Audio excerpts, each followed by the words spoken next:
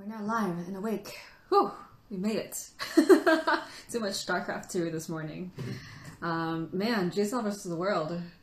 In my other life, I'd like to really be a StarCraft 2 caster instead of doing T, because all they have to do is watch little bionic insects and robots chase each other around. But that's okay. The life that I live is a T life, so that's fine by me. Welcome to today's T practice today, friends. Today's day 32. Are you tired of this yet? I'm not. This is great. Day 32 of our daily T practice. I hope you guys are doing good this lovely Saturday. And yeah, we're going to be doing some practice with this stuff. Golden needles. Golden needles are a kind of black tea that are made using the buds of the tea plant. And I wanted to do black tea today because the pour challenge reminded me that I also feel like black teas kind of go by the wayside for me. I think like oolong and white teas are the best for me, and then green teas, and then pu'ers and black teas at the end. But that's changed now, right? After pu'er love. So I just wanted to do that review for myself of the black teas. So we'll be doing a couple different golden needles today. We'll be doing one from Fujian, we'll be doing one from, or a couple of them from Yunnan province, and then we'll do one from Nepal, just because I wanted to throw something else into the mix that's not so Chinese-centric. The Pour Love Challenge, by its nature, is pretty China-centric, so we'll mix it up a little bit today. Yeah. So bonjour to Jeremy and Eric. I will talk to you in your native language of St. Louis. 23 Axolala is here too. Looks like you like golden needles. Lovely. I asked Steven if he'd do a brewing showdown with me, but he's like, not today. He doesn't want to embarrass me on a Saturday morning, I guess. Saturday afternoon. And Ronan is here. Bonsoir to you, my friend. Let's get the show on the road. Usually when I do comparisons like this, I do like to do the bowl brewing method, but today I just wanted to brew some tea, kind of focus in. We've been using a lot of teaware, playing around with a lot of just extra bells and whistles lately, so I feel like I'm coming back into this, just use a gaiwan, use a cup to pour into. You don't always have to do experiments to understand tea. I think it's good to throw them in there. I tend to do more than average, so I try to be mindful about coming back to just hot water, the gaiwan, leaves, cup, you know? Because otherwise, you know, when you're actually out there in the world, you're not doing an experiment with like the heat gun and everything. You're just kind of there pouring tea, as I like to do. Hope you guys are doing okay today. Let me know what you guys are brewing today. It's always nice to know what's going on the other side of the screen. Jeremy's having charcoal dongding from you know who. That's French for floating leaves. T. Sleuth, I'm joking with Eric because he's from St. Louis, but technically it's St. Louis, right? It's not I don't even know. Yeah. St. Louis is a nice place. I really like that. Missouri? Missouri? We're in Nevada. We're very far away from Missouri. We miss you, Eric. We miss all of you guys. But it's nice to be able to share tea with all y'all this lovely Saturday morning. Which one should I do first? Hey, 23 Axolotl, which tea should we do first? You were the one who got really excited about golden needles. And I know, Instagram friends, I did not announce the stream before we started. We were running late. We had breakfast, you know, do our Saturday thing. We haven't had like a full day off since the beginning of this thing, which is fine by me. Tea isn't really work, but it's still work. Chris Van Genderen? I'm sure I didn't get that right. But Chris, welcome to the stream today. Welcome to Daily Tea Practice. We're about to spin up some black tea, specifically golden needles. If it's my choice, I would probably start with the Fujian golden needles. I have one from Shanghai in... Are they in... Yeah, they are in Missouri. Maybe this is a sign. We should do a vendor from Missouri. This is Shanghai from Kansas City. It's not very golden though, but they're calling it Golden Needle King, so how about we do that? Is that alright? Let's show you guys how these babies look. Opening up the sample package. I've had this tea before, but I forgot what it looked like. It's not very buddy, but this is what they're calling Golden Needle King. It's not super needly, right? But there are buds there, and to be fair, the Fujian black teas from Fujian province in China. They tend to have smaller buds than the Yunnan ones. The Yunnan ones tend to be very dramatic. Let me show you the Yunnan silver needles in the container. Just for comparison purposes, so you know what we're up against later on. This is the more typical kind of like Yunnan silver needles, bigger buds, because they're from a different kind of tea tree out there that's a little bit bigger. Daya, big leaves, the buds are big too. And then these are the smaller buds from Fujian. I have a big bias for Fujian black tea, so I think it's okay for me to start with this one. Is that alright with you guys? Lion, I wonder if you might even have some of this tea to brew with us today. It's the golden red needles? Golden Needle King. Sorry, we're not for the monarchy here in America. Golden Needle King from Shanti in Missouri. So, yeah. First thing we'll start with today. That alright? Okay. Let's use the whole sample. Why not? So golden needles, compared to other kinds of black teas, will tend to be a little bit smoother, a little bit, it's often more sweet, but in a more punchy kind of way. This is why I like talking about like the feeling of the tea, because if you say that the buds are punchy, you might be surprised when you brew them up and they're quite sweet. They're kind of punchy in a different way. It's like that kind of crouching tiger hidden that they got, because the buds, as a lot of you know, have a lot of kind of goodness packed into them. What do I want to do with this? So I haven't brewed this tea in a while. When you're faced with a tea you haven't brewed in a while, your hack is to smell the empty gaiwan. I mean the preheated gaiwan with the dry leaves inside, as a kind of preview. Ooh, very sweet. So I'm thinking about how I'm going to approach this tea, because I haven't had it in a long time. It's very sweet, very Fujian, and then underlying the sweetness is that really punchy kind of classic golden buds thing going on. So I feel like I want to bring out the sweetness of this tea, but I want to respect how potent these can get if I overbrew them just a little bit.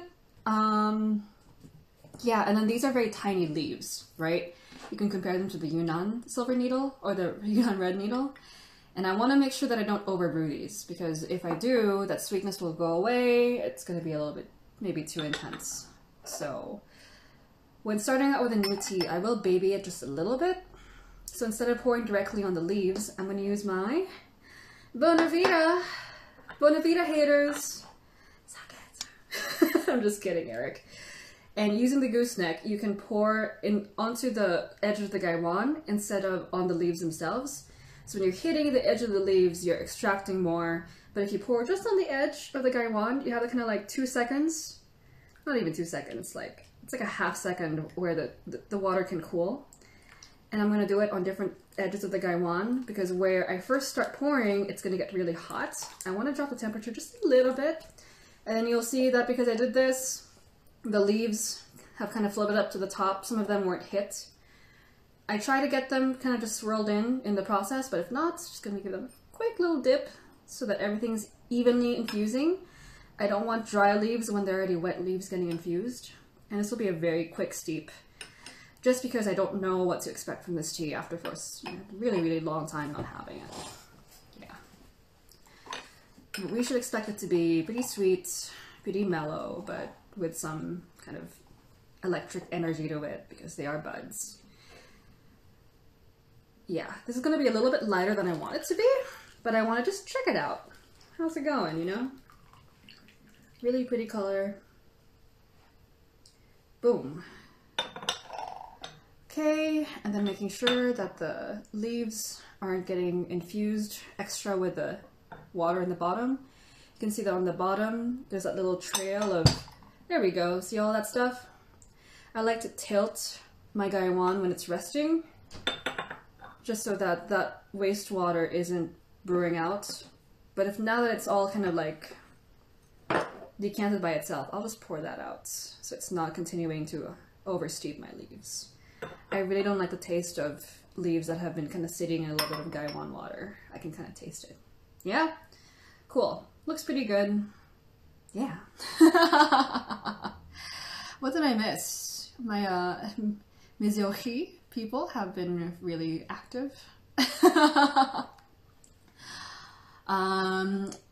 Eric's guess was Jinjin-mei. Pretty close. Jinjin-mei is a Fujian black tea using mostly buds, but Jinjin-mei needs to be from in like the Huishan area. You'll find like Tongmu Jinjin-mei, which is the place that supposedly it really should be the center of Jinjin-mei production. So even if it's the same material, ideally Jinjin-mei should be from a specific place. So I like that they're just calling this Golden Needle King, because it's not from the original Jinjin-mei area. I wouldn't be surprised if you find this exact tea being sold somewhere else as a Jinjin-mei to make use of the fame, the kind of oomph factor of that brand. But it's just a Golden Needle from Fujian. Woo, punchy! Wow. That's not as sweet as I expected it to be. That's very punchy. I'm awake. Holy crap.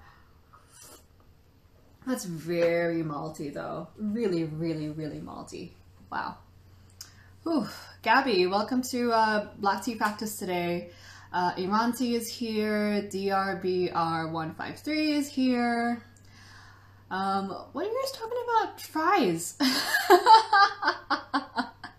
Oh my god. Lion says that this is the tea that TDB, which is a tea review kind of educational website run by James and Danny.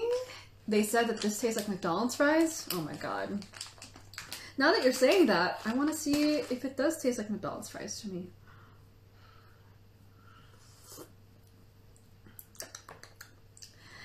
Hey, I like McDonald's fries. I don't think this tastes like McDonald's fries. I think what they're referring to might be kind of that thick, kind of oily, really satisfying thing going on about it, but I don't get McDonald's fries from that. If someone can find me a tea that tastes like McDonald's fries, it'd be very difficult to go back to anything else, because I really like McDonald's fries. Yeah. I do have the Bailing Kung Fu too, Lion. Now I'm curious. Tasty. And I did not pour out the first steep of this tea. I don't tend to rinse my teas. I do now for show pour, as we've all learned that it's important to rinse show pour. But for this guy, I'm going to just jump right in. We'll do the second infusion. I'm gonna keep dropping the temperature here. It's pretty good, but I want a little bit more sweetness coming out from this, I would say, Stephen. It's pretty sweet. It's not bad, but I'm just a sweet tooth, and the more kind of chocolatey stuff I can get from the tea, the better. Or maybe I'm not respecting what this tea wants to do. We'll see what happens next.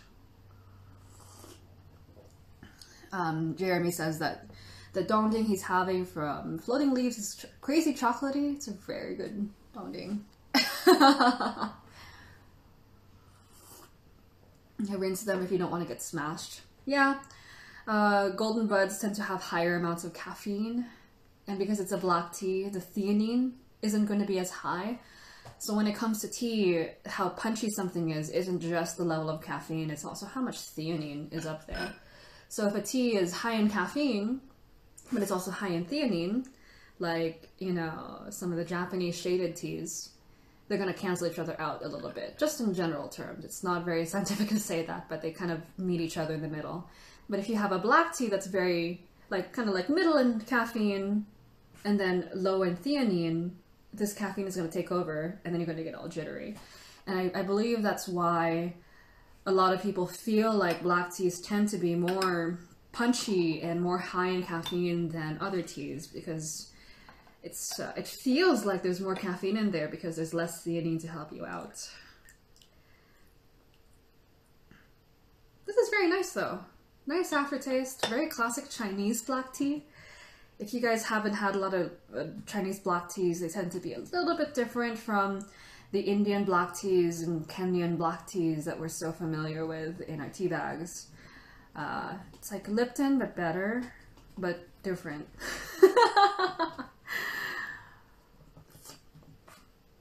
Second steep here. Ooh, it's even more malty than before. I did combine the two steeps, I tend to do that, but even more malty than before. Wow, that's really malty. What the hell? I'm gonna, you know, shake the leaves so that they're not kind of crowding on the edge of the like I want and steaming each other. But I will close that. Very, very malty.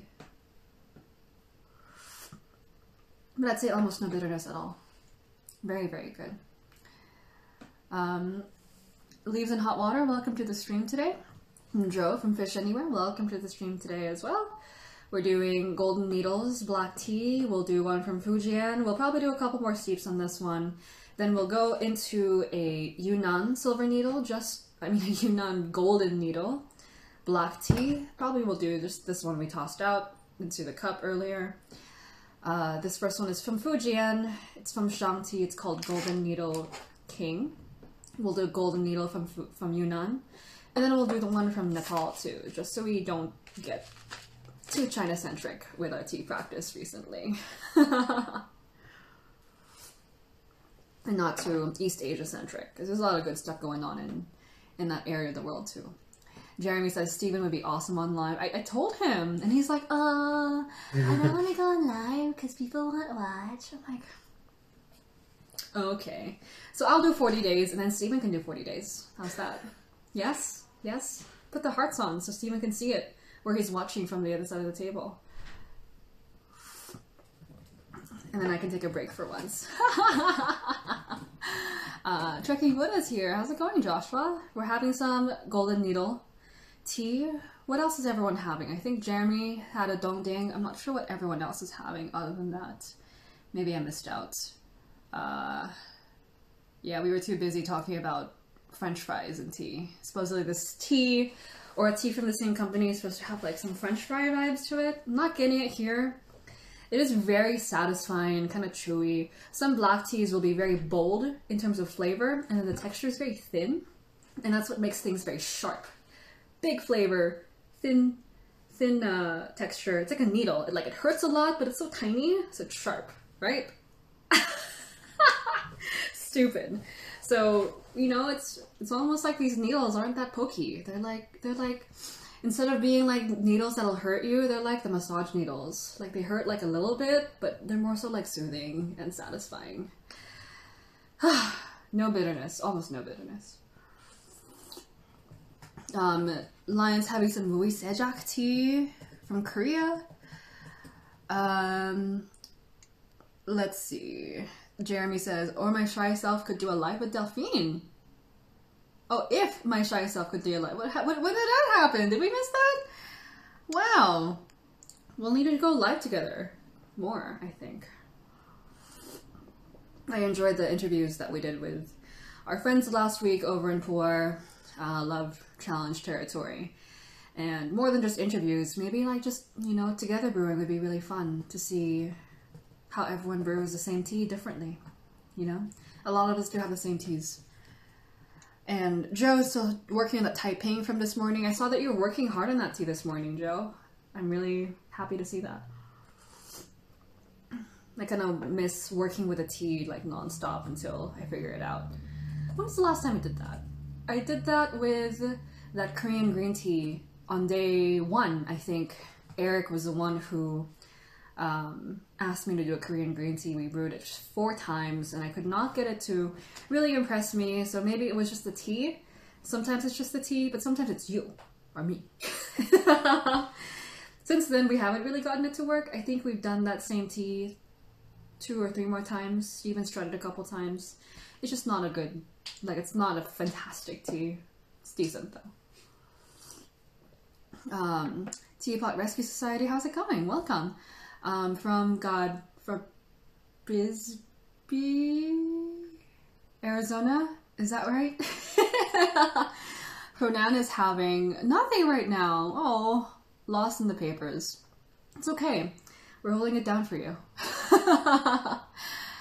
Eric says, I want to go live. Interview me about, hey, what? You can go live. You've been live already. You don't need to interview about anything. Maybe like Korean tea, another region of the world that I'm not so familiar with. You really need more help with that. Lion, who's had some of the red teas from this company before, or black teas, Hongcha. I find Shang's red teas very rustic. For me, brewing them lighter brings out more nuance. It's not my preferred style of red or black teas. I agree, actually. I've had much sweeter Fujian black tea than this, and sweetness is not all I'm going for.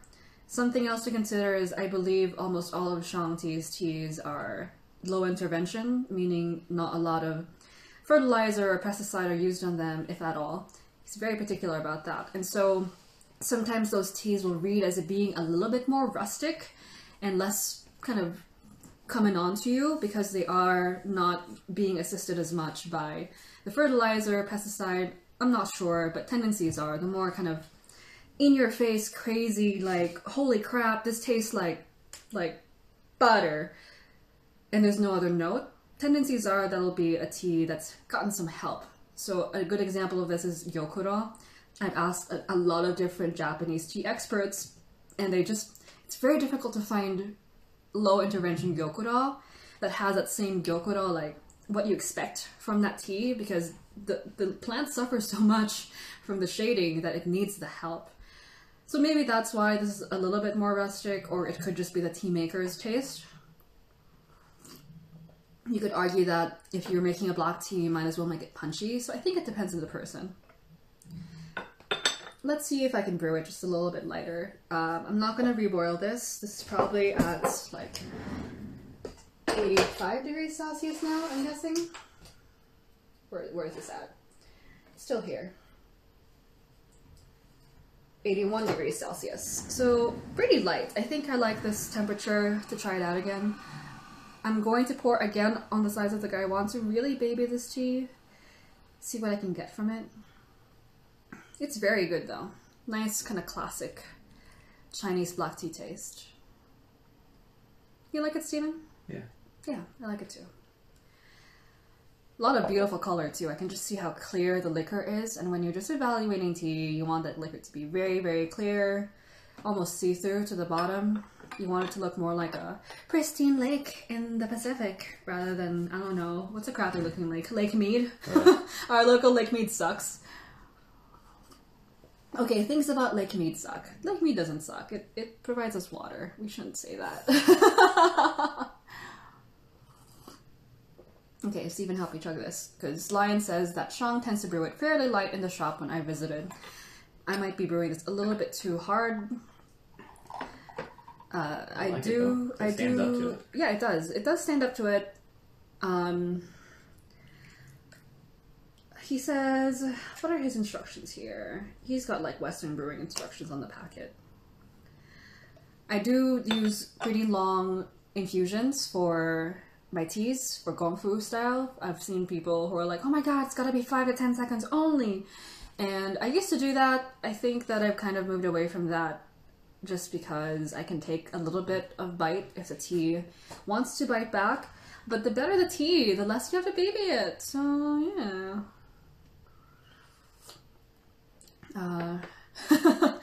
Shining Lion. Lion says, thank you for not saying liqueur. Yeah, liqueur is it's a form of liquor, right? It's not, this is not a liqueur, it's liquor. So, yeah. Anyone who says otherwise is a liquor. I'm just kidding. That's a really bad joke.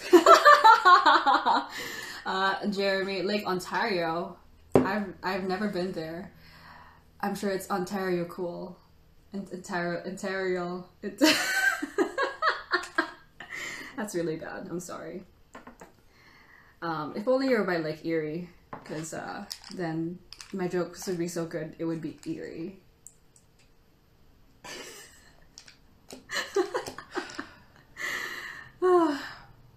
What are you doing? Oh, goodness. Yeah, I actually like this tea better, I would say, Lion. Thank you for the suggestion to brew it just a little bit lighter. This is why I like to do these lives with you. And we couldn't do this in the bowl brewing style, you know? So I like to mix it up. This tea does better for my taste, I would say, with the lighter steep. That sweetness comes out just a little bit more. It's a little bit smoother, silkier. Yeah, I like it. Nice, nice. Thank you. Very good. It brings out kind of almost like this tapioca sweetness that I like a lot. in Chinese black teas, and sometimes Taiwanese oolong tends to have this. Lovely. Yeah, I like it. I think I'd want it to just be somewhere in between where I had it before and where it is right now. So I'm going to try to dial in there before we move on to the next tea. We'll do 5 steeps out of that tea. I think it's a pretty fair kind of look at what the tea is, and then we'll throw it into a bowl and drink it later while we do our weekend chores instead of lying in bed and watching StarCraft all day.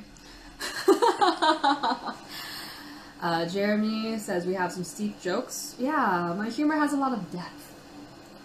Like a lake. Isn't it great?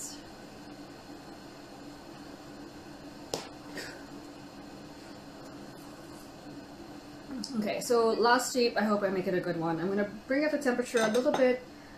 Probably stop it at 90 degrees Celsius. And then pour on the sides of the gaiwan. Leave it just a little bit. Maybe about the same amount of time, actually. There's more leaf in there than I usually use. STL and Asu Lighting, welcome to tea practice today. We're doing a golden needle black tea from Fujian. I'm getting impatient. I'm supposed to pour on the sides of the gaiwan, not on the leaves, but that's okay. We're getting there. And then we're about to switch over to a Yunnan golden needle in just a little bit. So this Fujian silver needle, quite malty, pretty sweet, almost perfect texture. Something about these Chinese teas, they almost always get the texture just on point. Really lovely. Good, good, good, good, good. The aftertaste is very nice. Not quite cooling, but just nice and present, sweet. Nice. Finish this off for me. And very satisfying. I feel like I've had a meal already. Right, Steven? It's like a bowl of soup. That's how satisfying that is. Wow. Delicious. Steven, you just left all the bits. You're gonna make me drink that? I like drinking the bits, so I don't mind. I don't use a filter just because I feel like it kind of changes the taste of the tea. And I don't mind the bits. But I will use a filter if I'm pouring for someone else, or I'll just be a little bit more careful about how I use the gaiwan. This is actually Steven's gaiwan. It's not my favorite gaiwan in the world, but I'm trying to practice with it lately. It's a kind of gaiwan that's a little bit taller than usual. So my other ones are maybe just a tiny bit smaller. This is a tall profile gaiwan. Supposedly it should help with aromatics. We'll let that rest. Whew! Wow! Satisfying tea. Ooh. Wow. It's not even... Is it tea chi? I guess it could be tea chi. On the topic of cha chi, which we've been talking about a lot with pu'er, I think all tea can have tea energy, but black teas tend to have a little bit different kind of tea energy. I think each type of tea has its own effect. Of course, each type of tea has its own kind of chemicals associated with it, like the polyphenols, the caffeine, the L-theanine. So of course it's going to affect you in a different way. This one isn't so much heady, than it is just really satisfying. Like, I would like to just go back and take a nap again. Not that we've had a nap yet, but just... yeah, very satisfying, very homey. Rustic is a good word for it. Ronan is joining us with some yancha. Seems like you are a fan of late night yancha. Teapot Rescue Society says, never had golden needle, but I love Yunnan Gold. Is that the same? Oftentimes it is, yeah. So Yunnan Gold is like this stuff. So it's gold because the buds are gold. So sometimes this is called Dian Hong too. Dian is like a shortcut for the province of Yunnan in terms of naming. So Dian Hong would be the Yunnan black teas. Min Hong would be Fujian black teas, although that word Min Hong isn't used as much, I find, in the West. And yeah, sometimes though, vendors will see someone's fancy name for a tea and like, Yunnan Gold? I like that name! And then they'll use it for a tea that's not Yunnan Gold because they don't know. Which is okay, like I can't blame them for not I can blame them for not knowing. They're vendors, right? But it doesn't happen that often. But I have seen some vendors who are especially just starting out who are like, wow, Yunnan Gold is such a nice name. And then they use it for like a standard Yunnan black tea, which isn't gold at all with no buds. Because they're like, oh, gold meaning like it's a gold standard, right? Or something. I've seen it happen a lot with Taiwanese oolongs where people will name their oolongs jade oolongs. And you know, this is a little, you can debate about this, but I want to use the word jade oolong for the oolong that's made from the cultivar Sui Yi, which is jade, right? So, yeah. I don't want to call any green oolong jade oolong because there is a jade oolong and it's kind of confusing when they call it jade oolong when it's not jade oolong. Anyway, yes, this should be Yunnan Gold if that's what you have. Just look at the leaves. If it's golden, like gold needles like this, it doesn't have to be pure gold necessarily as long as it's buds. Yeah. And depending on how fuzzy the buds are, they can get really fluffy, almost like silver needle but gold. That happens sometimes too.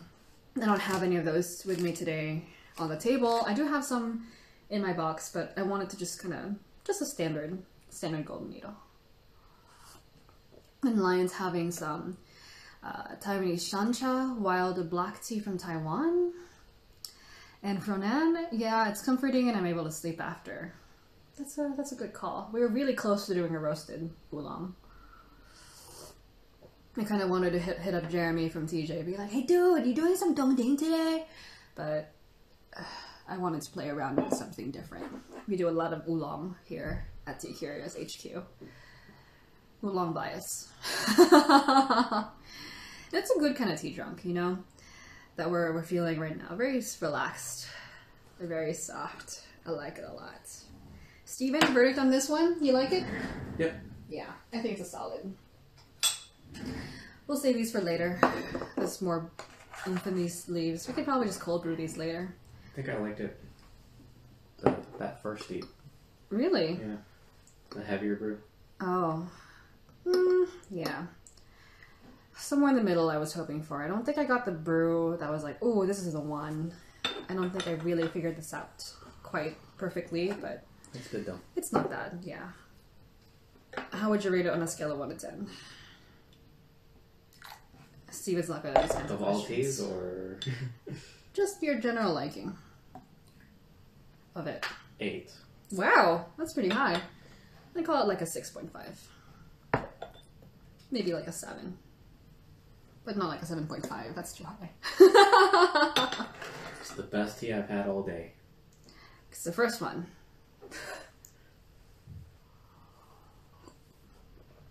Okay, next time, Jeremy says, better luck next time. We will do it next time.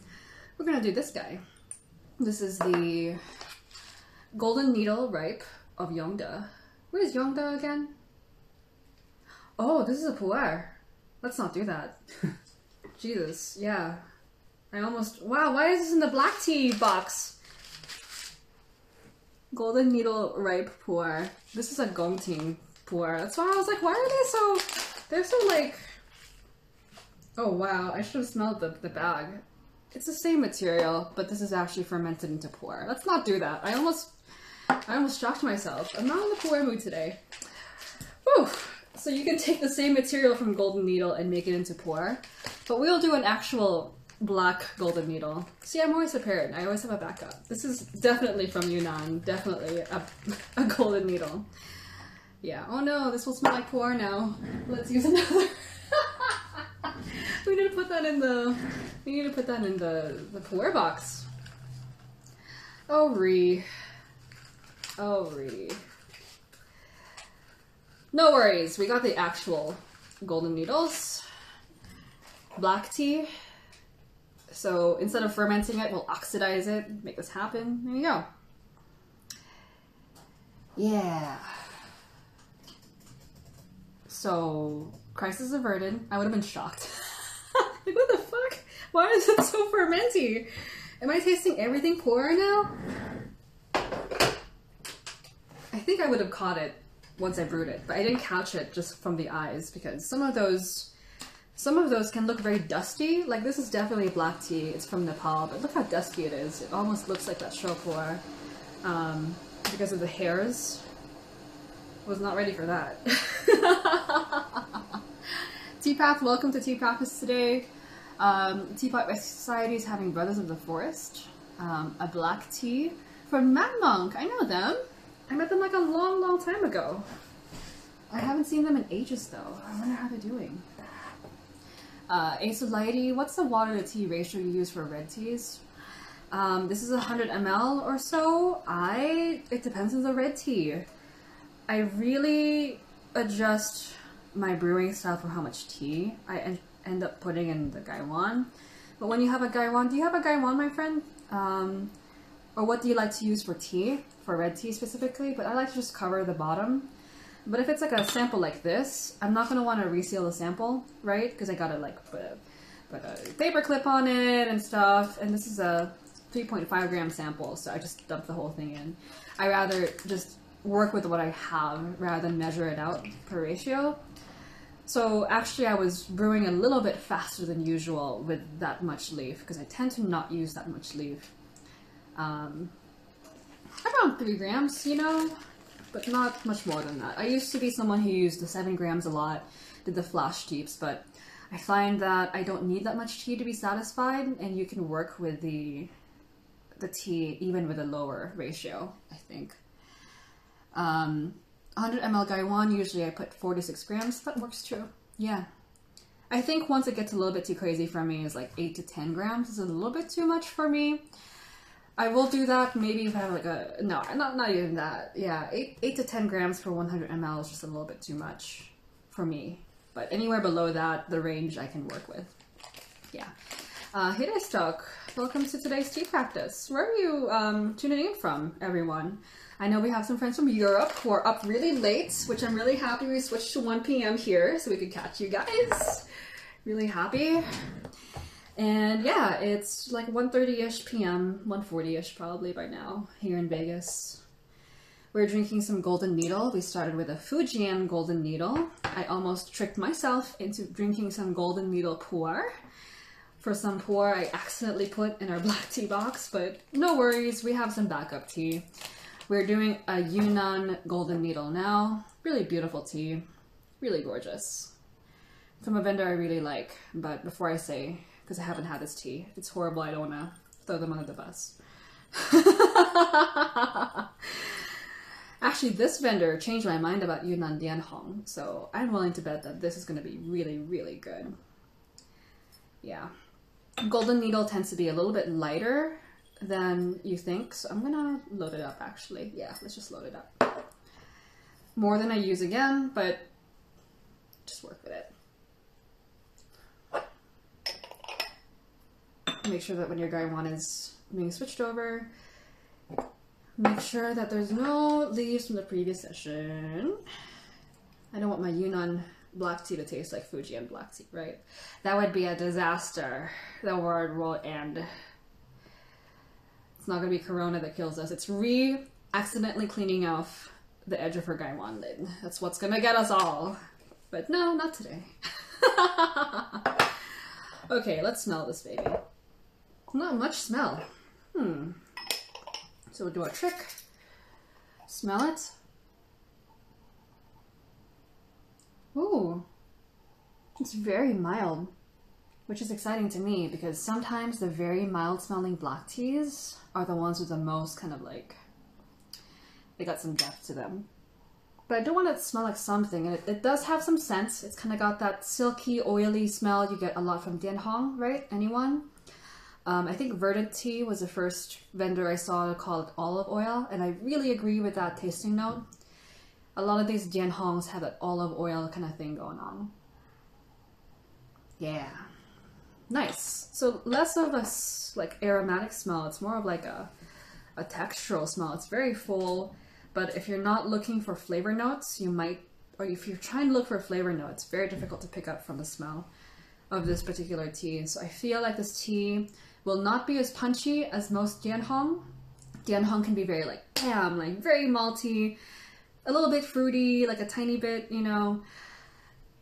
Yunnan black teas will tend to be a little bit more punchy than Fujian black teas, but since I'm previewing this tea, I do know how to brew just standard Yunnan black tea. This one I think will be a little bit more mellow than most. That's why I like to preview it. Let's see if I'm right. I've never had this before. I trust the person who gave it to me. And I'm gonna hit it with boiling water because I feel like this can take it. It's brewing up very quickly, which tells me the surface of the leaf is pretty, you know, well rolled and wow, yeah, holy crap. I'm gonna do really, really fast first infusion because I saw the color came out and I'm like, holy crap, I didn't intend to decant it that quickly, but look how dark it got. Wow, it got really dark super quickly. Ooh, ooh, ooh. We're gonna be awake in just a little bit, Steven.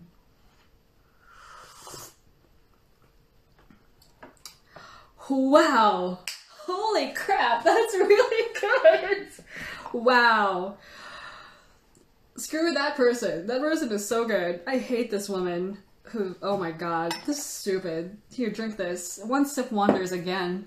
Eric, if you're still here, this is from Eamon from Tea Habitat. Fuck that woman. She's so good at just curating everything. I hate her. Her tea is so good. Her tea is so good. Isn't that amazing? Oh my god. Wow. That's stupid. Okay, so explaining why. This was such a fast steep, but it's like on the sip, it's rich, it's floral, there's like forest going on, there's like herbaceous stuff going on, malty. I took one sip and that's it. It's just, holy crap. Wow. And then the aftertaste is really kicking in. Wow. I hate Eamon at Tea Habitat. She is so good at picking tea.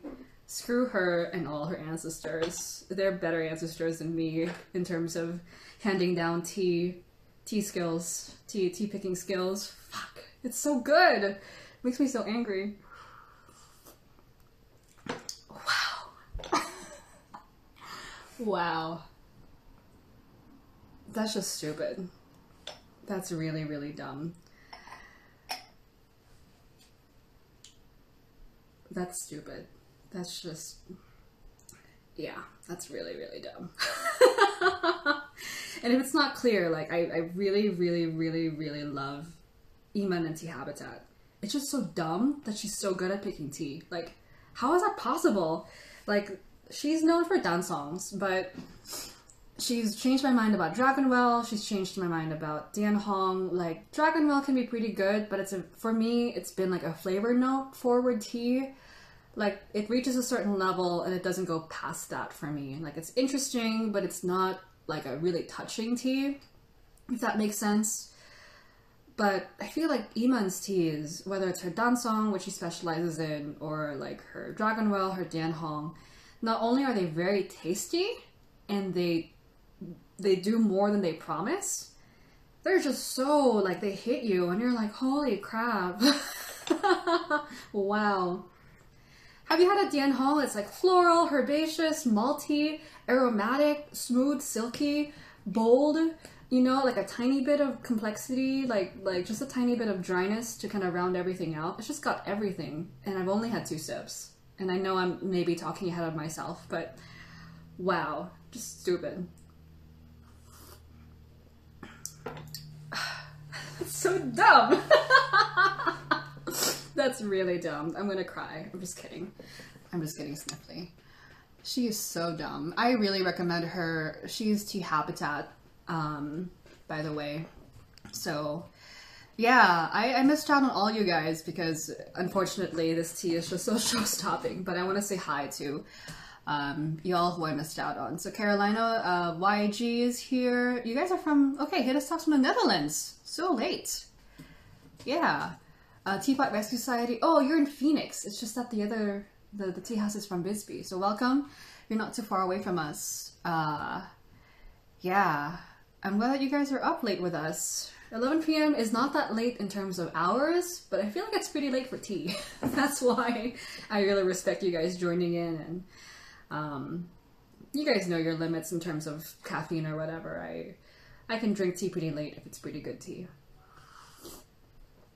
Yeah, so this is from Tea Habitat. It's show-stoppingly good. I know I do this all the time on stream. It's not that I'm trying to make things up. It's very difficult for me to pretend I like a tea if I don't like it. So if you notice, I will not do blind reviews of teas I've never tried before unless I know the person and kind of trust their taste.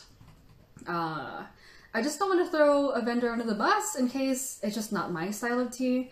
But I just had so much confidence in this sample from Tea Habitat because this lady is just... It's her 2018 Pine Needle Yunnan black tea. It is very piney. It's very foresty. I bet you like that. Steven likes foresty things.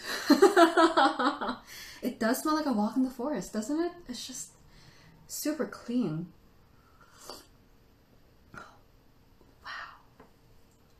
There is like kind of pine sap thing going on, right, Steven? Just being in the forest vibes. And it does everything you want a black tea to do, and then it does the being in the forest vibes. It's not sacrificing anything I want from a Dian Hong. It just does what it needs to, and then extra. You know? And you want that from a tea. Wow. Just crazy. Runan says, I want to try that stupid tea now. It's just really good.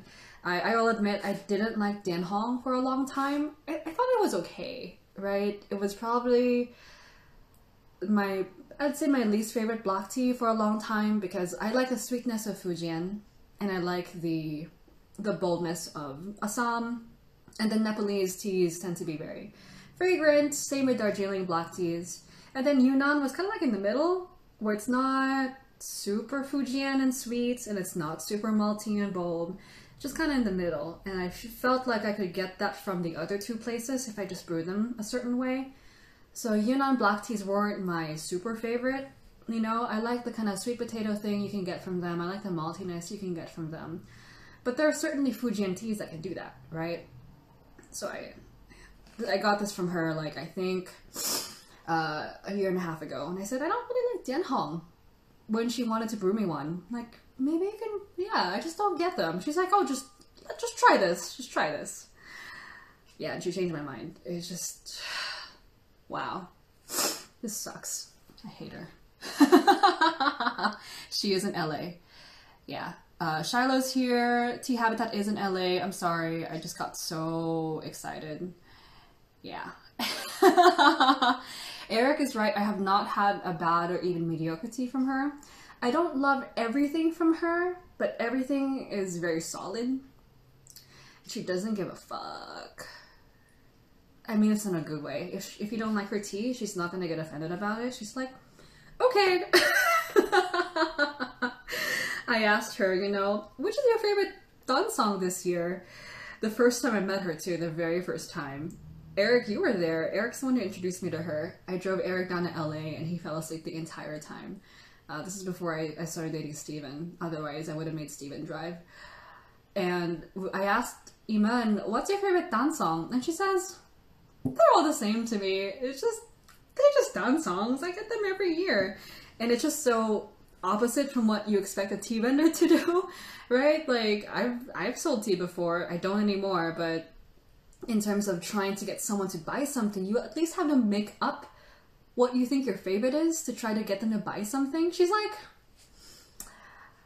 it's the same every year. I get good tea every year and I like them all. I don't really have a favorite.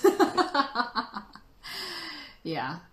So this is actually the Pine Needle Dian Hong from her. Again, I'm not paid by anyone to plug any of these teas. She's just great. Her tea is so good. Just anything from her is just so dumb. Yeah. Anyway, I'm gonna get off my getting angry at Eamon for being so good at sourcing tea. If it wasn't clear enough, it's just incredible how good she is. That's all. When someone's just that good, you're like, what? It's not possible for someone to do everything so right. How is that possible? Right? Everyone has to have a weakness.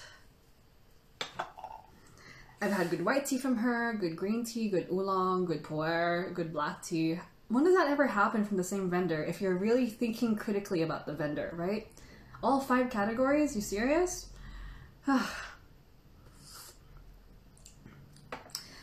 That's so foresty. Wow. Really foresty. Yeah. Okay. Yep. That's just show-stoppingly good. Anyway, we're supposed to be focusing on this tea, but it's just so good. You know when a tea is just so good that you just can't think anymore? But in a good way. Yeah, Shiloh, welcome to the stream. You came in when I was freaking out. And yes, I do it a lot, but to be fair, I do take a lot of good time to choose the teas that I like, which is why this happens a lot. And the teas I don't really like, I tend to not want to drink on stream.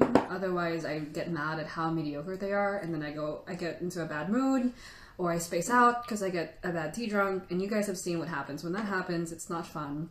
And it's, yeah. I'd rather freak out in a good way about a tea than freak out in a bad way, to be honest. Danny Lowar Pichowski and Siwango, welcome to Tea Practice today. We're having some incredible black tea from Tea Habitat. Yeah, it's this stuff here. See, look how crappy the packaging is. I don't even care. People are like, it's a crappy packaging, how could it be good? But honestly, sometimes the best teas come in the most crappy packaging. And I'm not even mad that she used this to pack it. She just doesn't, she's like, the tea will speak for itself. It doesn't matter if it's 10% less awesome because it's in a plastic bag like this. It just shows. Yeah.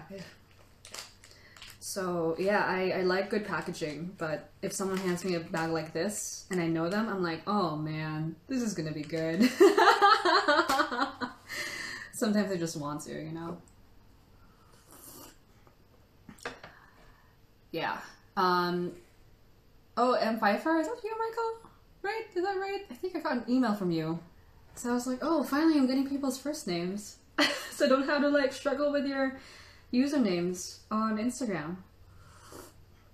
Although the person I probably will not change the hello to is Shiloh, who is, again, Nuev_knowledge_Orden. Gotchery says you don't know until you try the tea. Good tea persists. Yeah, agree. I've had so many like teas packed like this, and in the beginning of my tea journey, I'm like, why would you do that? The tea is so good, and now I don't even care. Because like a tea that's half as good, but in better packaging, will still be half as good. If you minus 10% from this tea, it's still 90%, while the other tea is 50%. Joe, good thing you aren't averse to bad packaging. Oh yeah, we don't. If you go to China and Taiwan and you walk into someone's like tea warehouse, it's just like plastic bags full of tea, and they use the same plastic bags to throw the trash in. I'm not saying it's every single warehouse, but once you see that, all of your kind of like, oh my god, the tea has to be the sacred thing, and I can't use my hands to touch it and stuff.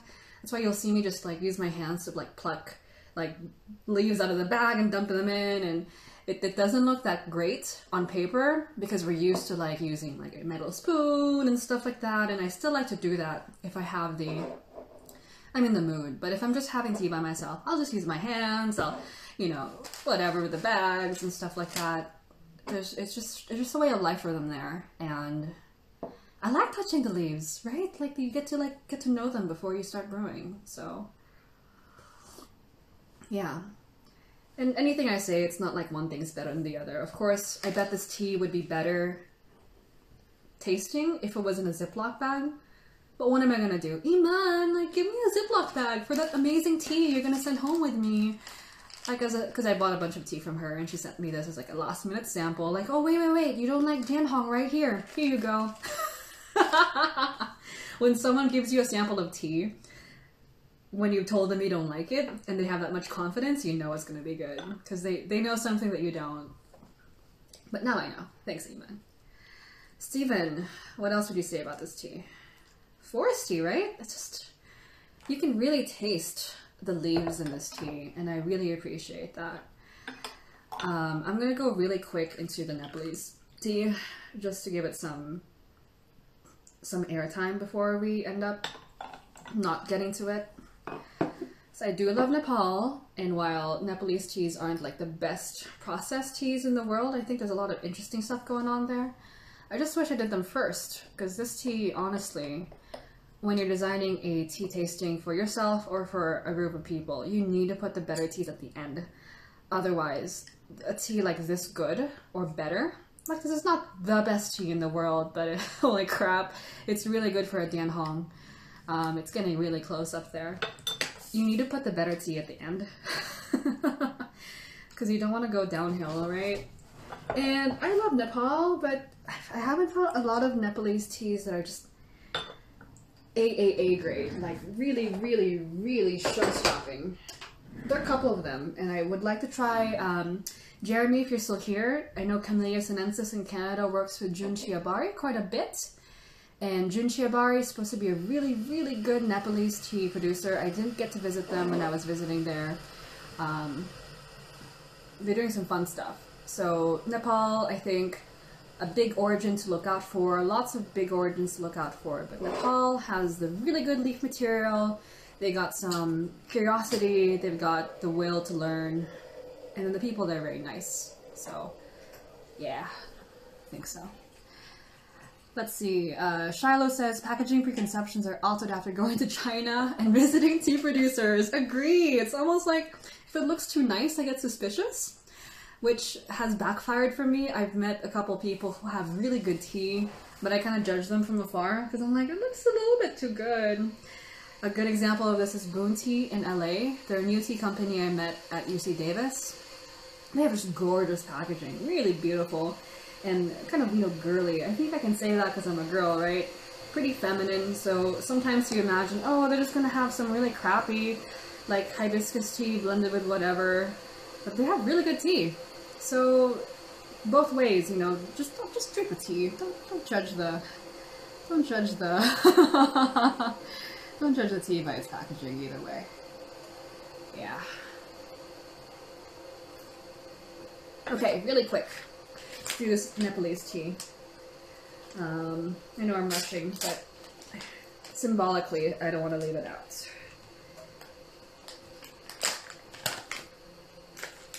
That was my biggest problem when preparing for any kind of tea brewing, like, challenge, is I run out of time, because I like to take my time, talk about the tea.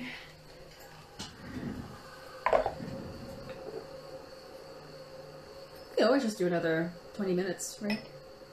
Yeah, could do that. Wow. This smells really good. I think we will need to do another 20 minutes, if you guys don't mind. If you got somewhere to go, especially y'all in Europe, it's already the next day, let me know. But, or just don't show up in the next live, but we will follow up this with another live to have some time for the Nepalese tea. Finish that Dian Hong for me. Eamon, wherever you are. She in this direction? No, she's in the other direction. Thank you. Every morning I need to like wake up and like pour my, like boil my kettle in the direction of Eamon because she's incredible. I hate her. So this next one, yeah, actually, let's talk about this one in the next video, just in case someone walks into the next one without knowing what this is. Is that okay with you? Yeah? We'll give it a couple more seconds for the Dian Hong to do its magic. Oh, wow. Oh, I gotta sneeze. Maybe Eamon's thinking about me too. I hope he's thinking about me too. That's a tea crush for sure. I have so many tea crushes. So yeah, those of you who are here, thank you for joining us so far. This is the first 2/3 of the black tea practice we're doing today. If you'd like to join us, we're going to go on a second live to do the Nepalese black tea before we sign off. I don't want to forget that side of Asia that's making amazing teas. So we'll see you in a little bit. Maybe I might die of corona in between. That's not a good joke. Guys, don't make me make bad jokes! That's your fault! Okay, see you guys in a little bit, okay? Gosh, bad jokes. Yeah, it's super good. We're doing the last third of our tea practice today with some more black tea.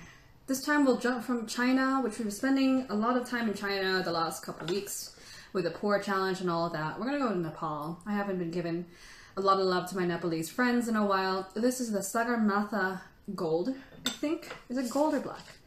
Yeah, Sagarmatha Gold from Nepali Tea Traders. It's an organic black tea. Where is it from? I think it's from Jaspire, which I've actually been to that area. And it's very interesting. Very, very high up in the Himalayas. I mean, the Himalayas are very high up anyway, but there are parts of Nepal that are a little bit lower, and they're very hot. And then once you go up into the mountains, it gets really, really cold and really interesting, actually. The mist kind of reminds me a bit of the Taiwanese landscape, but in a very different way.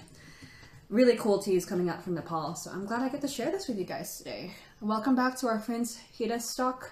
Steven, I guess, is back here. He's not going anywhere.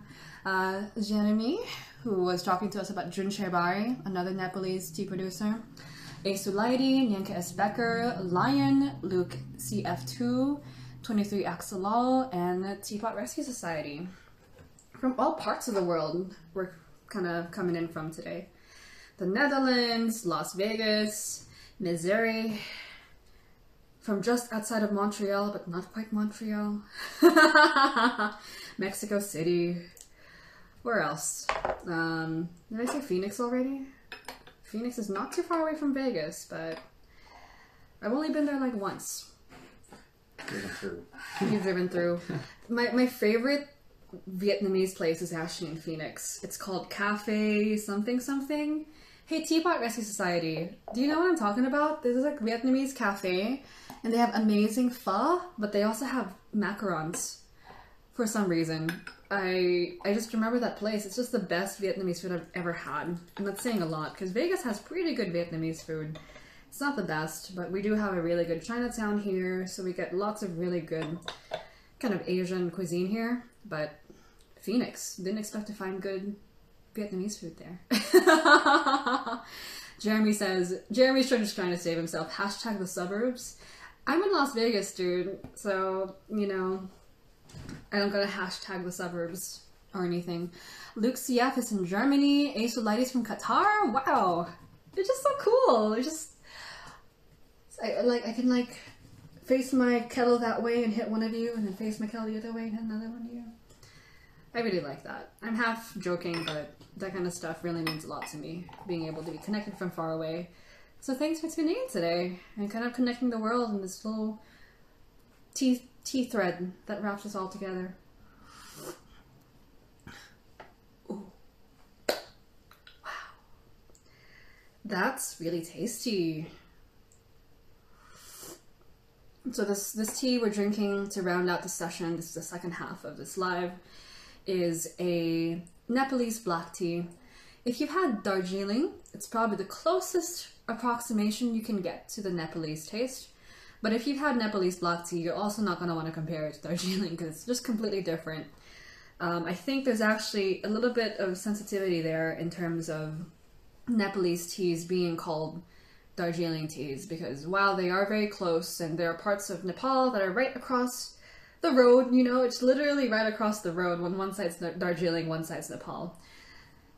Nepal is its own country, its own ethnic groups, own language, own kind of approach to tea, and for a long time they were kind of seen as a feeder area to supply Darjeeling with extra leaves. And it makes sense because Darjeeling has this big brand, and Darjeeling leaves of any kind will be selling higher than almost anything else in India. It's very famous, right? And for good reason.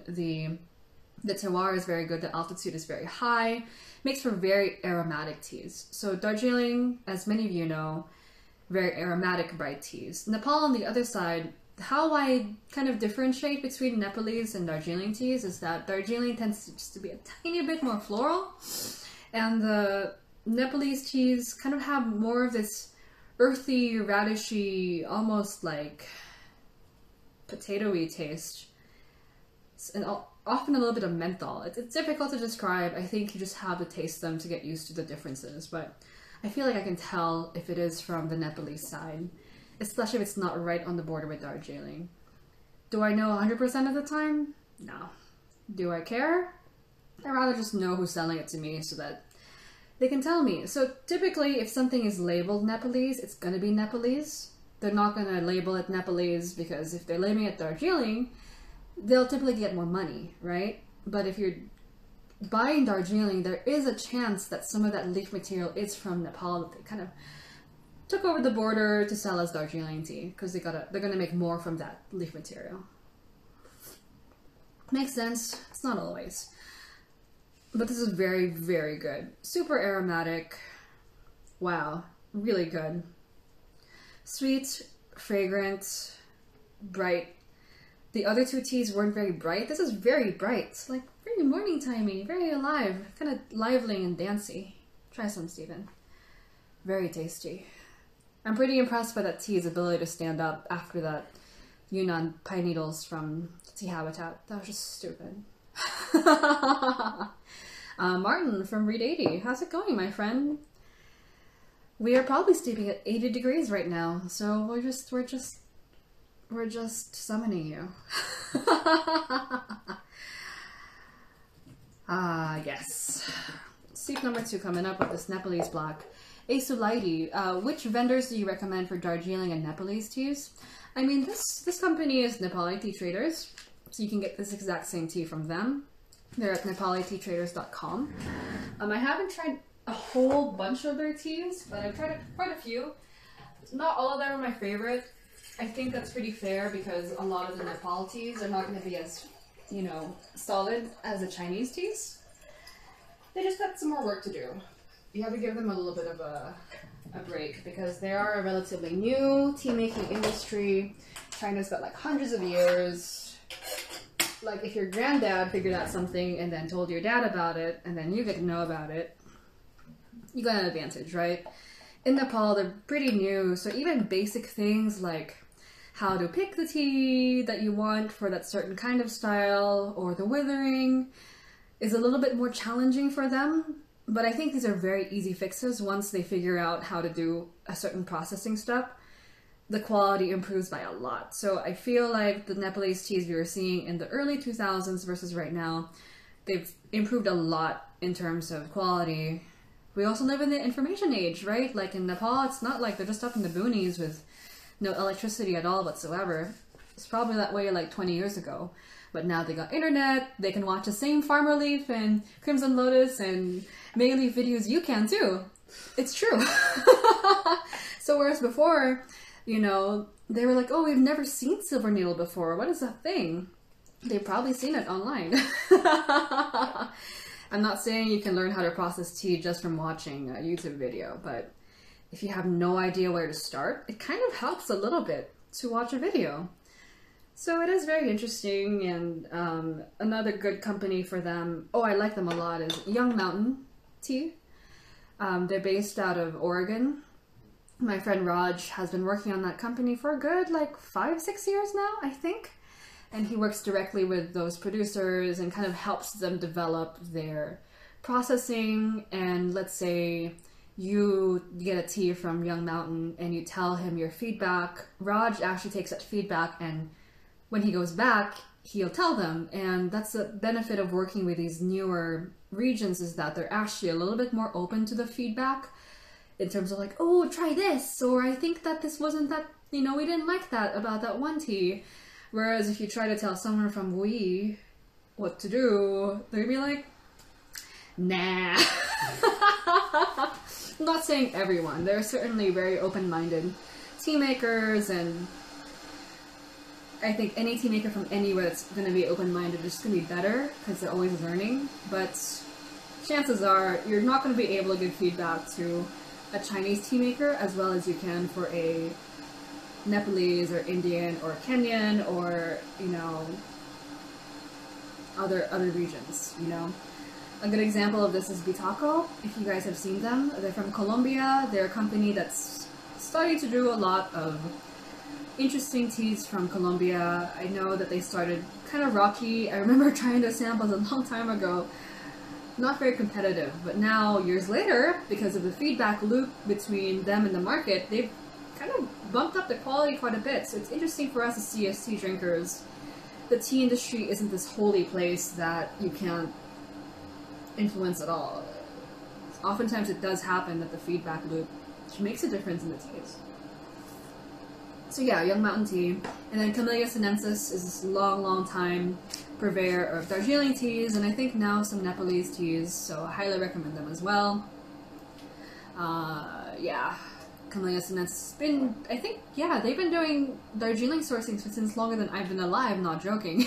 I make that joke a lot, but I think Kevin and team have been working with Darjeeling since like the 1980s. I'm not sure if anyone in Camellia is here in the chat right now. TJ was earlier. He was the one talking about Junchiabari. Yeah, TJ's still here. Why would I doubt you, Jeremy? Why do I doubt this kid? He's 40 out of 7 at Poor Love. Why would I doubt him? I'm sorry, Jeremy. I just thought you had something better to do, but what's better to do than tea, right? Yeah, so Camellia sinensis' Darjeelings are really good. For good reason. They just know. So I'm glad that Jeremy's backing me up. Since the 80s, we weren't born yet. We really weren't born yet. So I have that big respect for them. And they're always learning too. I like curiosity in a tea vendor, right? What are we, too curious?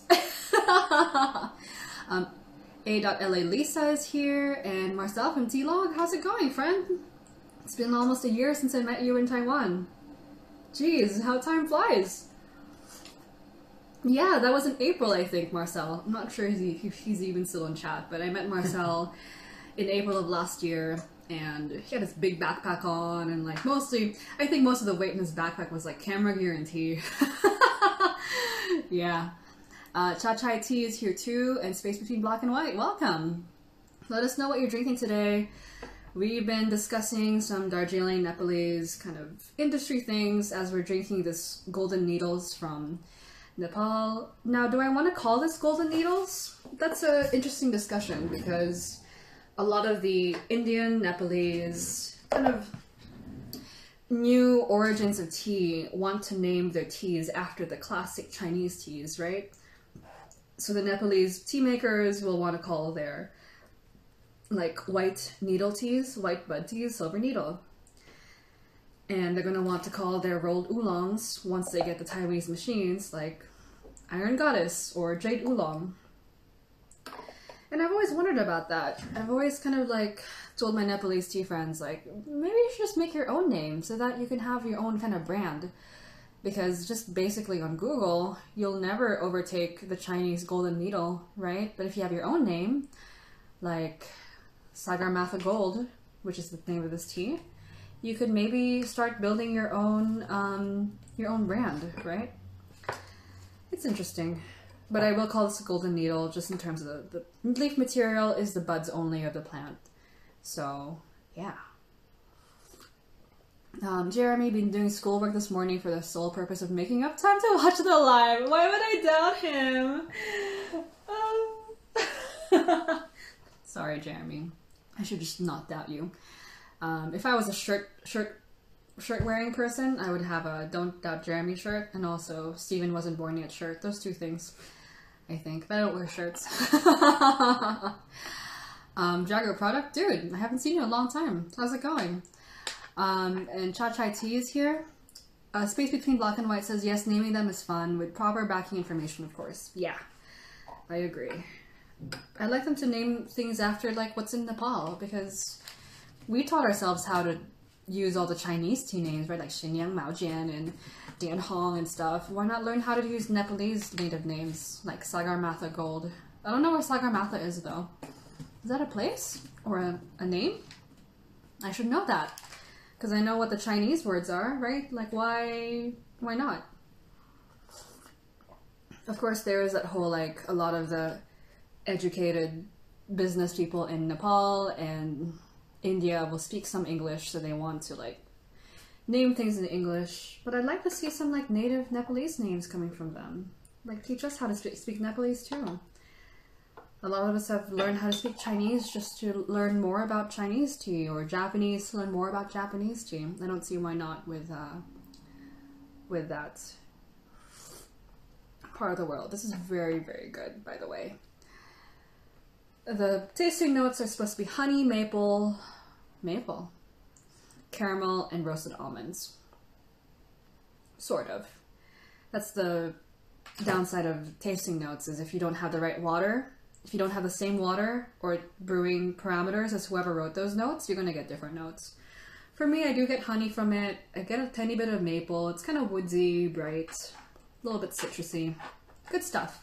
It's almost like Ceylon, but more perfume. This kind of tea. And that aromatic quality is coming from the fact that it is very high elevation. Tendencies are the high elevation teas will have a lot more like explosive aroma if they're oxidized. So that's why like Taiwanese black high mountain teas are very, very, very floral, punchy, fragrant, etc. Good stuff. Yeah. As we wrap up the session, let me know what you guys are drinking to round everything out. We've got some friends from the Netherlands, Qatar, the outskirts of Montreal. We're from Vegas, down in Arizona, I think, if Teapot Rescue Society is still here. Vegas fam, also reppin'. Yeah. Third, fourth is sheep. I got some sweet potato as well. Very, very nice, satisfying thing going on. Space between black and white is Colorado. Nice. I got some good tea friends in Colorado. Where in Colorado, my friend? Got some friends in Boulder. Got some friends in, I think Happy Lucky's is in Colorado. No. Is it Colorado Springs? I forget. No, I don't think it's Colorado. Is it? Maybe. Just need to go back to Colorado. Oh, Boulder. Fort Collins. Oh, Fort Collins. That's right. It's Fort Collins. I forget. Boulder's really nice, though. You guys have... Do you have a nice view of the mountains from where you're at? Boulder's very... I like Boulder a lot. Very fancy. It's more fancy than I expected. Asulite from Qatar is having Lapsang Souchong. I think it's very early there. Like really early in the morning, I think, for you. Right? Or really late at night. I'm not sure which. And Cha Chai Tea's from British Columbia. And then my friend Lion, who's still here, is having that wild Taiwanese black tea. Thanks for joining us for the black tea practice today. And the Lapsang Souchong. Nice, nice. He's drinking wild Taiwanese black tea with blackberry notes and a little menthol. I find that the wild Taiwanese black teas do indeed have that menthol taste. There is a mentholy taste here too. I find that it shows up in some Nepalese teas. Look for it. I'm not sure if you guys have seen that before in Nepal teas. They're not as common, so check them out. They're good. They're good. Space between black and white. I'm on the creek at the base of the mountain. Must be nice. We see some mountains here too, but they have no trees on them because we're in the desert.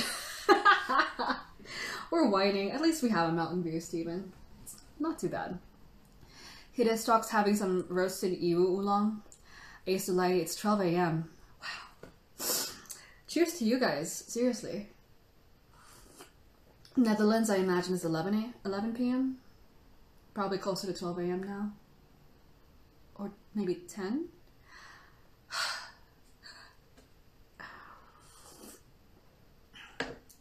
This is very satisfying. Something to note is that these Nepalese teas will be cheaper than your Chinese black tea. So the Pine Needles Black is no joke in terms of price. It's not a very expensive tea, but you are getting more mileage from the Nepalese black teas in terms of the flavor profile. I'm very pleased by the amount of value I'm getting from this tea. So that's something to look out for if you're looking for something interesting, something compelling. A tea from like a Nepal or Brazil, Colombia, Indonesia will be cheaper than something from a very established area like China or Japan, which might be a little bit obvious, but I think a common like judgment or misconception people have is that the quality will be a lot less than from China or Japan. But I've had Danhong that's a lot worse than this, that's for sure, right? Like, this is very sweet, it's very soft, nice aftertaste. It's got all the markers of a good Chinese tea, to be honest. Like, if we're looking for the standards, it does meet the standard. I'm not having to make any excuses for it. I will tell you if it is not meeting the mark, because I have tasted a lot of Nepalese teas that not quite at the standard. I used to go source teas in Nepal back in my wholesale tea days, and there's a lot of bad tea out there, like there is in a lot of China and Japan. It's up to your vendor to kind of be your shield and pick some teas that won't poison you with how bad they are.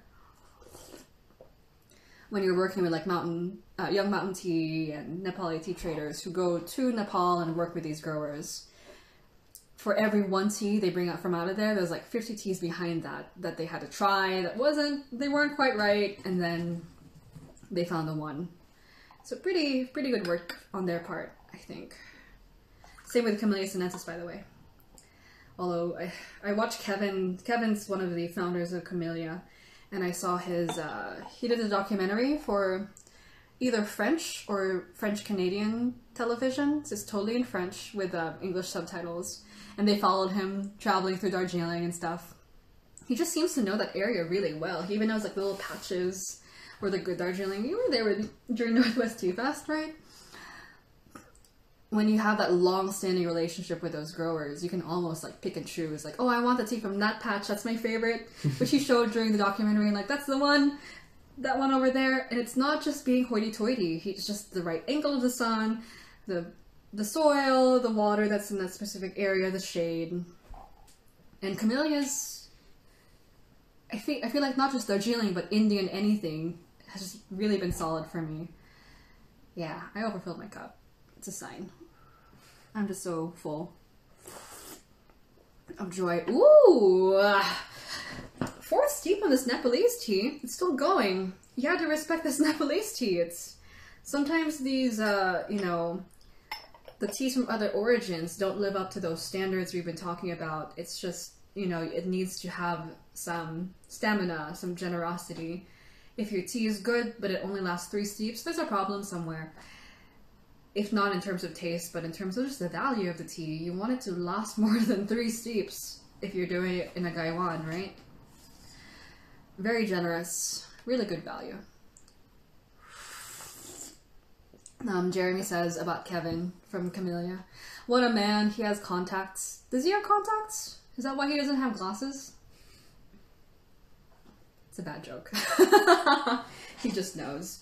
I've always had a really, really big tea crush on Kevin. I have a lot of big tea crushes. I get one at a rate of about once a week. These days it seems like. Yeah. Steven will just, hear me like, I hate that! I hate insert person here because they're just so good. Yeah. Earlier it was Lion. What's that? Earlier today was Lion. I hate him. I hate him. Lion posted a picture of his tea room on Discord. I was like, I hate that guy. I've actually been to that tea room too, but it doesn't cease to impress me how good the tea room is. You just gotta look up to some tea people, There's always gonna be someone better than you. And the faster you can look up to them and not just be like hating on them, the better. And it's not like I hate on them, I'm just like, they're just so good. Can I have like 2 more lifetimes to be that good? Yeah. Like, I'll never be Kevin, I'll never be Lion, I'll never be Jeremy. Mr. 40 Pores, I'll never be Shiloh. But I can just be me. And I guess that's good enough, right? Let's wrap up with this last steep here. We got some Lapsang Souchong, Taiwanese wild tea. What else? Jeremy, are you still in the Dongding? How's that going for you?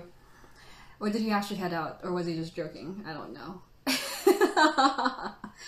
Lion, who's another person I hate. I'm brewing my Taiwanese tea and Taiwanese clay. It's the best I've had it.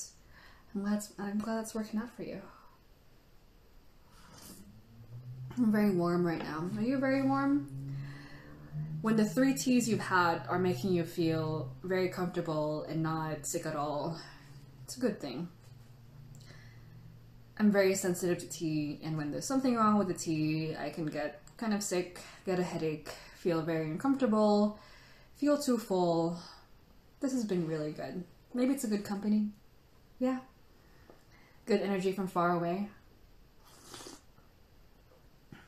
Yeah, really, really good. Jeremy says the dongding from Floating Leaves was awesome. I have no words for it. I'm glad that it's making it up to you for the customs hit. I should remind him about that. Yeah. So we got some dongding, Taiwanese wild black tea, Nepalese black tea, lapsang souchong.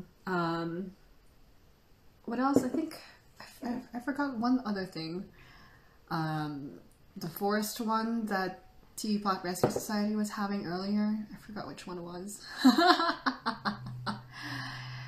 Yeah. Friends from far away. Whew. Yeah. So I'm going to wrap up in just a little bit. I'm just very, very satisfied. And it's going to be hard to do chores because we're just so relaxed. I want some cookies now, I think. Just a tiny bit tea munchies. Not too bad. We're going to have to brew these out too, Steven. Especially the... Oh my god. It smells like a forest. Do you have a black tea that smells like the forest? Because I have one right here. So 3 different black teas. Similar leaf material, right? We're all dealing with buds. Right? Let me show you the Nepalese black tea just to prove it. Here's the buds, right? This is Nepalese black tea over here. Here's the Yunnan black tea. You wouldn't be able to tell the difference if you were brewing them, right? Yunnan over here from China, and Nepalese over here from, I think, Elam in Nepal. It's a province of their own. They look very similar. Taste very different though, and that's because of the processing, the place where they come from, the terroir, right? The environment where these teas come from. And yeah, overall, you know, they've got a lot of punch to them. Buds will tend to have a lot of like the tea stuff in them. They're the youngest part of the plant, so they pack a lot of strength. But as long as they're not broken up, like, actually the most shredded up one is the Fujian one, which I'm not the biggest fan of how shredded it is. Maybe because it was a sample and I crushed it at some point, but the leaves are very small, tiny, shredded. It brewed up really, really nice though, so I suspect it's because it was a sample that it was broken up. You can tell if something was shredded up before or after it was processed by how much bitterness comes out from the shredding. If the tea is broken up before it's finished processing, it's probably going to become more bitter. If you, trust me, like if you take like some da hong pao or like some big leaf black tea, you crush it up, as long as you don't overbrew it, it's going to be less bitter than you think, even if it might break your heart trying to crush up the leaves. Once it's finished, it's not going to develop extra astringency. You just have to make sure not to overbrew it because of the increased surface area. So I think in this case, this probably started out looking a lot better than this, but because it wasn't a small sample, it ended up being more crushed than I wanted it to be. But yeah, my favorite one, actually, I think is the Yunnan, followed by the, ooh, someone's thinking about me somewhere. Ooh, excuse me. The Yunnan first, and then I think the Nepalese. It was just very sweet, really good value. The leaves are beautiful. Look how big and kind of full those buds are, and very even. Nice color. You're looking for evenness in the color. Both of these, and then while I like this one, the Fujian black tea, which is often my favorite, I really like Fujian black teas. Probably my least favorite, but not because it wasn't bad, or not because it wasn't good, but because the other ones were just so delicious. So Yunnan, Nepal, Fujian. Somewhere a Fujianese black tea maker is like, there's no way, the Nepalese people don't... That's tea for you though. Anyway, thanks for joining us for today's black tea golden needle practice. Tomorrow, I think I already know what I want to do tomorrow. I'm going to steal something from Delphine. Gosh, how do I say her last name? Gra? Delphine Gingras, if I'm being American about it. She is actually one of the people who host tea over at Camellia sinensis in Quebec. Also one of the people who is on the Discord. I also hate her. She's another person I hate a lot. She's just really great. You might have seen her on the lives on Camellia sinensis if you follow them. She showed me a technique yesterday. On Discord. She showed us a technique on Discord she learned from World Tea Expo last year, where you put the leaves of a green tea on top of the filter, and then you pour over the leaves, and then you let the liquor drop down. Does that make sense? I'll show you using, example here. Over here, right? And then you'll pour water over the leaves, almost like coffee. And then there's a filter in the bottom, so the liquor drops down. And it apparently changes the flavor of the tea, brings out more aroma. So we'll be trying out that method tomorrow. I'm gonna ask Delphine for some tips and tricks later today, so I can get it right tomorrow. But that should be interesting. I've never done that before. We'll call it the tea pour over, I guess. So join us tomorrow for something a little bit more brewing focused. I think today was more like tea side-by-side focused, a little bit of brewing, but tomorrow's all about experimenting with a new brewing style, where we'll do a pour over the leaves and let them drip down. Take that, coffee! We can do what you guys can too. So thank you again for joining us today. Gosh, Chalk Crusade and Neil as a base, you guys are... Now I want to stay and hang out with you guys. Have some black tea with us during the replay or something, but catch us tomorrow, okay, for that pour over method that we'll try via Delphine from Quebec City. Yeah? Yeah. Okay. We'll see you guys tomorrow. Happy weekend. Cheers.